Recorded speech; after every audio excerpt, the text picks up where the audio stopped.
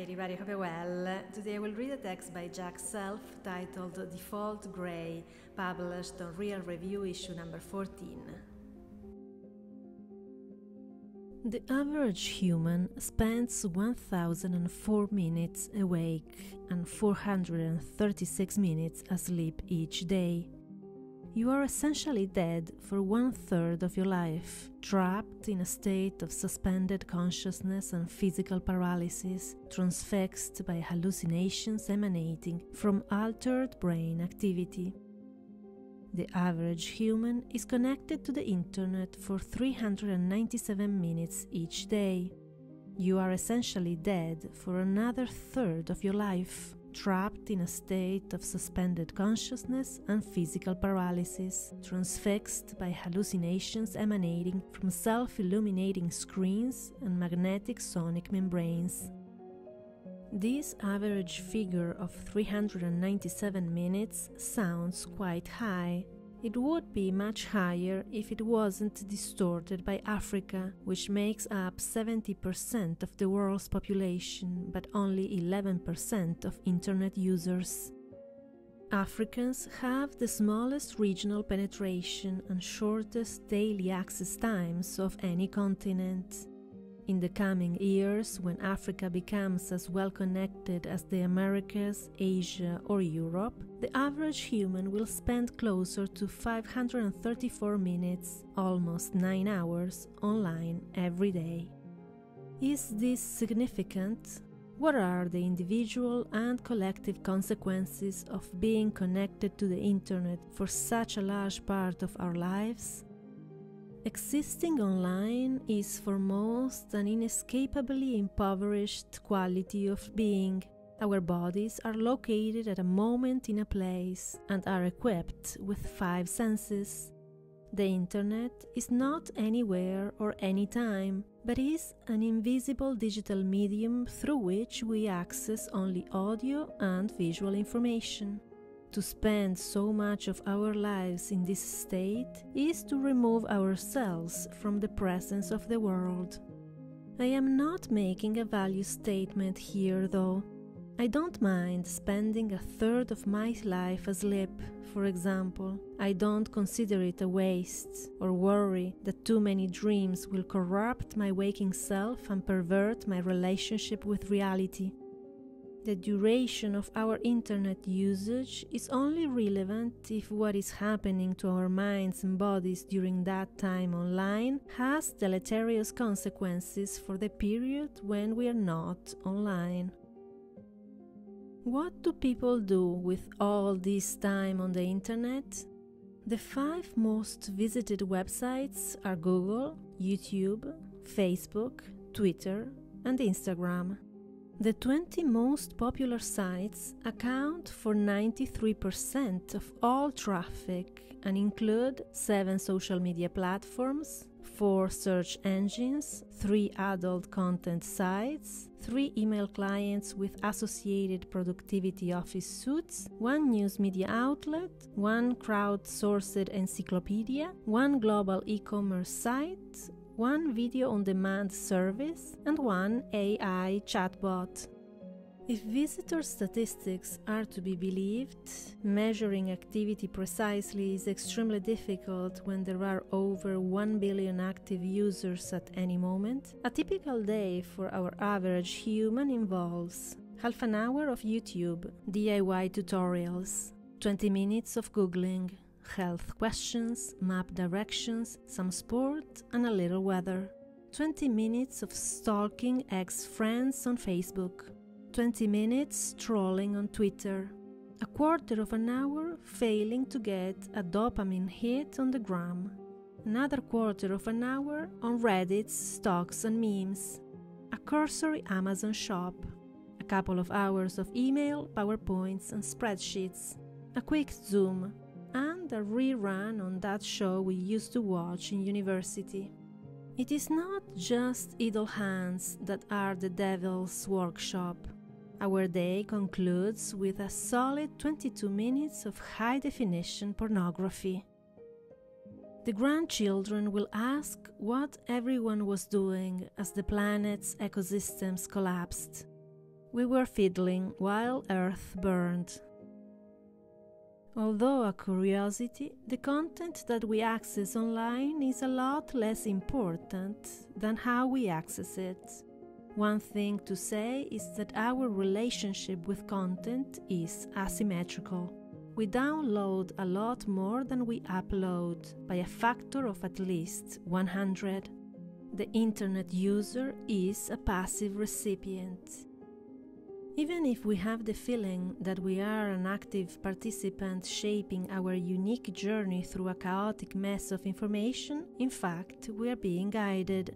We assume we are unearthing content related to prompts and demands that could only have originated with us. In fact, we are bombarded by the experiences and thoughts of other people, or non-humans, which we internalize. What we perceive through the internet is a vicarious construct, a second-hand reality that we mistake for the real world. This experience is designed to be stimulating, but is distorting our relationship with the fundamental principles of what can be known. In highfalutin terms, the internet is an epistemological catastrophe, even as it appears like an infinite font of meaningful knowledge. The purpose of the internet is to sell you something, or to sell you to something else. To achieve this goal, the internet complex has cultivated an algorithmic health of reactive and responsive sirens fed by our own engagement and input, exaggerating our existing preferences, opinions, traits, abilities, motivations, appearances, and ideas about the world. Neither of these observations will come as news. We have become comfortable in our echo chambers and silos. Nonetheless, the essentially non-random nature of the internet is easy to forget. The internet is not like reality, because reality is random, or at least so complex that we cannot understand it. We know almost nothing about how it works, whether it has universal laws or if those laws remain constant over time. We do not know why our descriptions of very small scales, the quantum, and very large scales, the general relativity, are internally self-consistent, but still incompatible with each other.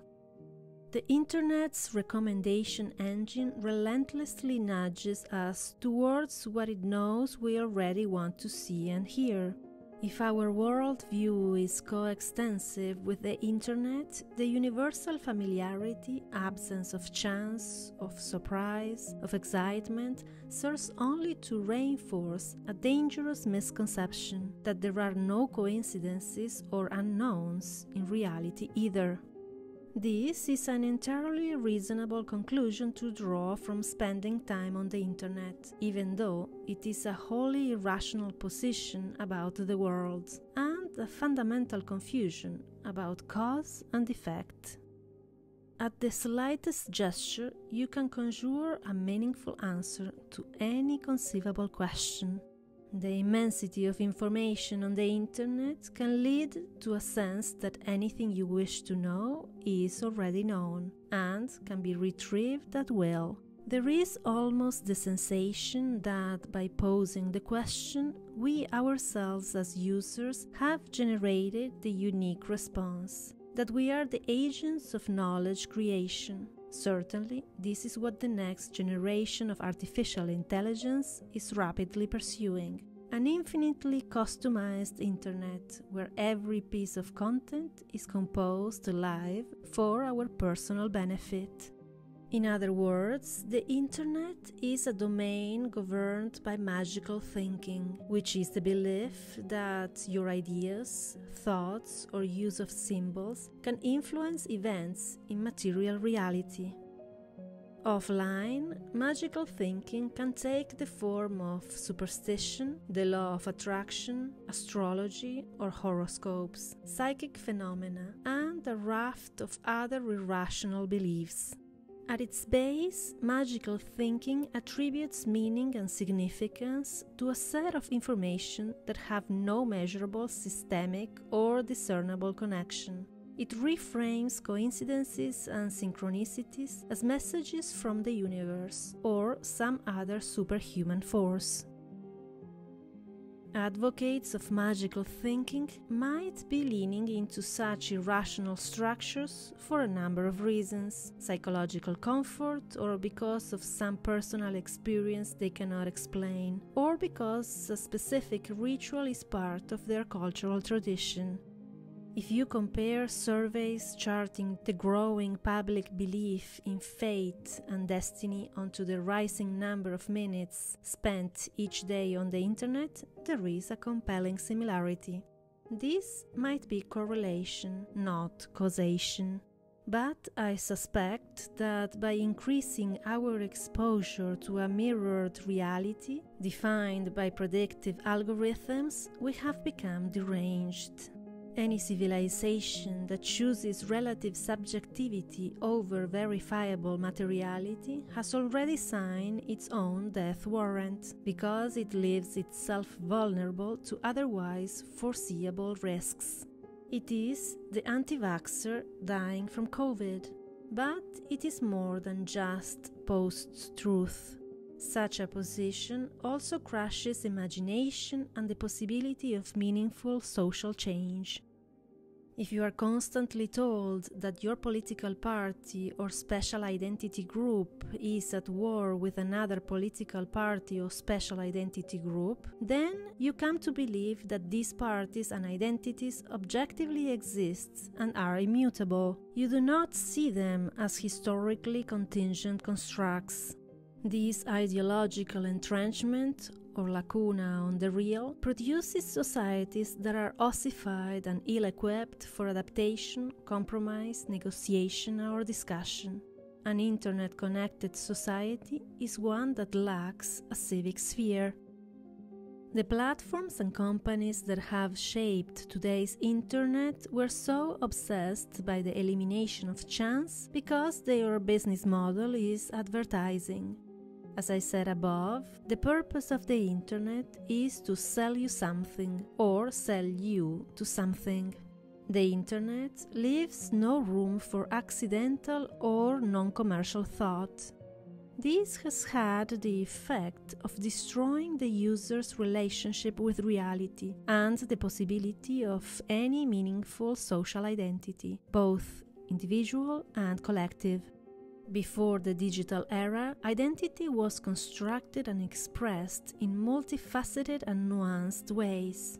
A framework of roles and expectations emerged from the interaction between social institutions, the family, education, religious organizations, the media. These norms shaped how an individual perceived themselves and was perceived by others. Some aspects of identity were imposed on individuals as a consequence of structural power inequalities. Other aspects were voluntary associations formed by cultural influences or interpersonal interactions and feedback. From birth, we were each progressively socialized or conditioned to understand and internalize what was deemed appropriate and what constituted common sense. A person possessed many identities, some of which were contradictory, some of which evolved over time, some of which were known only to the individual, and all of which were contingent on the fluidity of immediate context. Their symbols and rituals engaged every aspect of the human experience: how you looked, smelled, sounded, how you moved through space, and how you embodied time. On the internet, identity is not nuanced. It is always and already explicit. We are all exposed. Online, no part may be concealed from another. To engage with the internet, you must identify yourself. Your identity is the grubby data thumbprint on the smooth glass of the platform.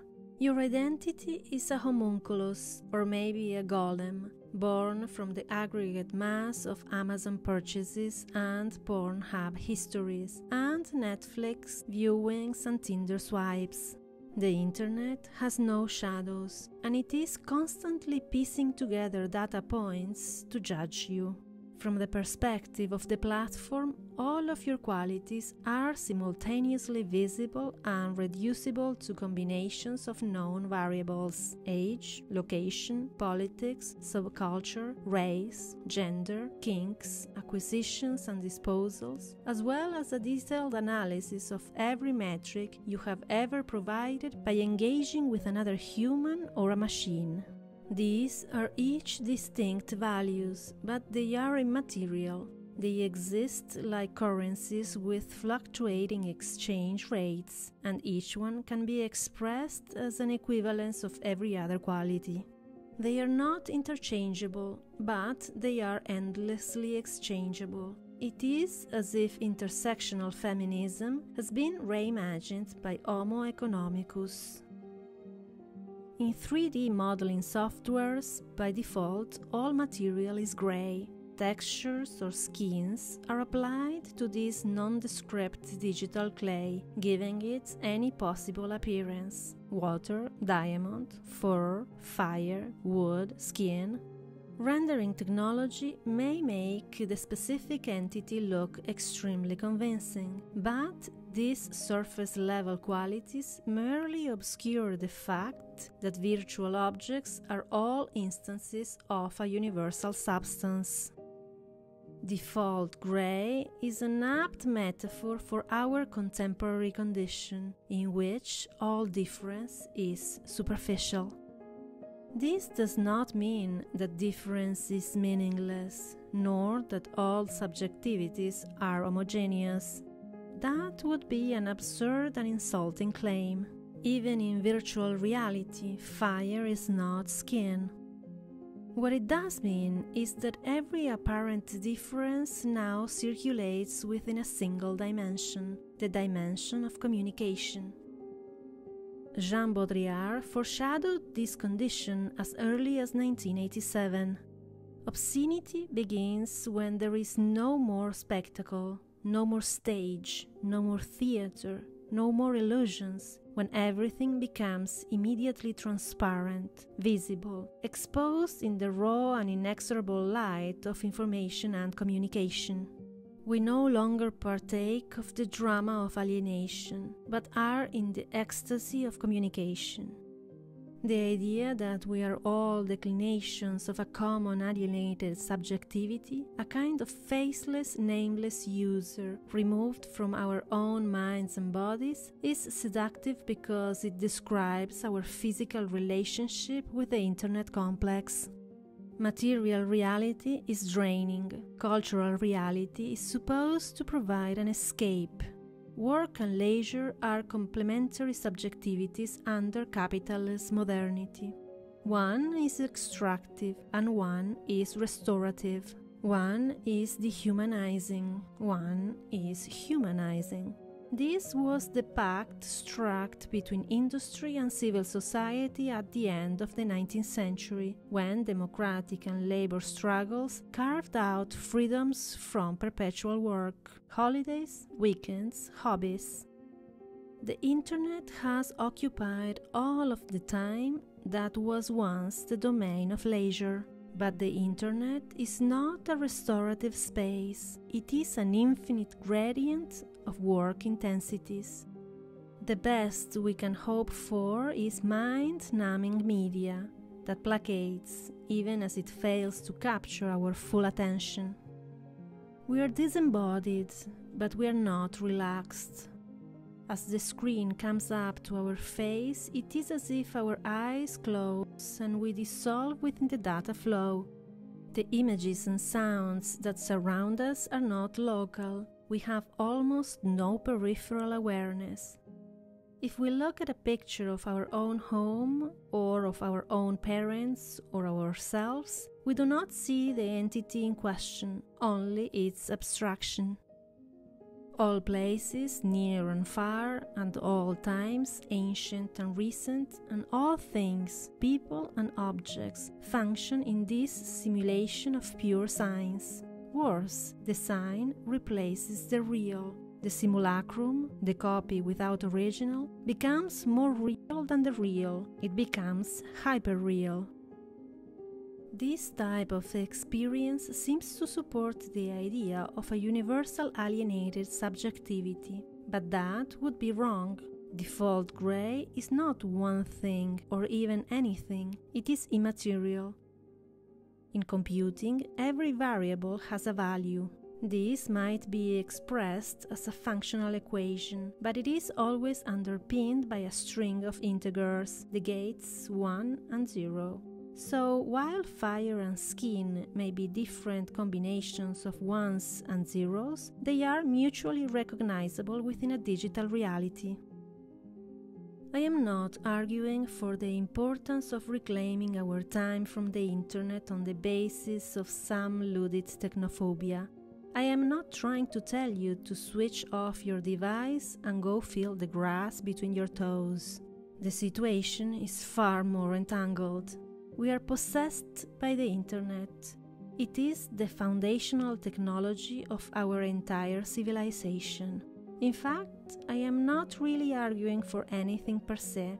I am describing what I see all around me. Extreme fatigue and addiction, magical thinking and denial. The internet is as charming and obscene as hardcore porn. If we cannot reclaim our time, we should at least be more conscious of what we have lost. Unintentional and accidental chance occurrences, a direct perception of reality's complexity, the sensation of our bodies, the space of potential and imagination. Identity as a multitudinous gradient of engagements. In its place, we have substituted the predictable, infinite sameness and stasis of a total commodified reality.